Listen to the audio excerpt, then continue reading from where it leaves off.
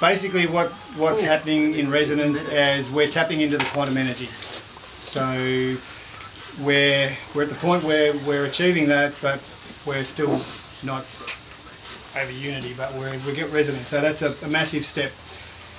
You know, we've been going since the 25th of March, and we built the machine and run it and everything worked, and now the next step is getting resonance. Then the next step is putting up the antenna and tuning the core, and then getting enough energy in the core to give us over unity and, you know, X kilowatts at the other end. So this, we happened to actually, Alan was here and George, and we fired it up on Sunday, and I wasn't expecting it because we'd run it with the same parameters the day before and it didn't work.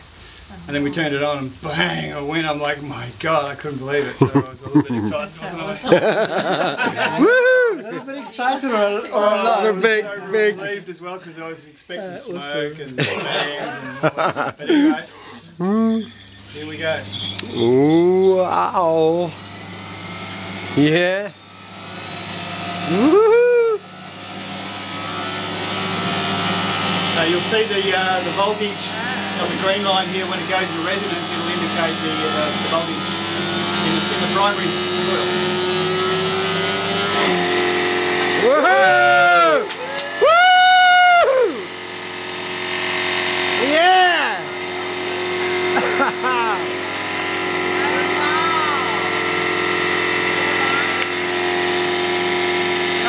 Woo! That actually looks bigger. At that point, it goes into resonance at just under 3,000 RPM, and then the rotor locks into about 2,700 RPM, and it doesn't matter how much further I try and crank it up, the speed doesn't go any faster, but it just puts out more current, more power to the speed. So I mean, I haven't cranked it up much further than that.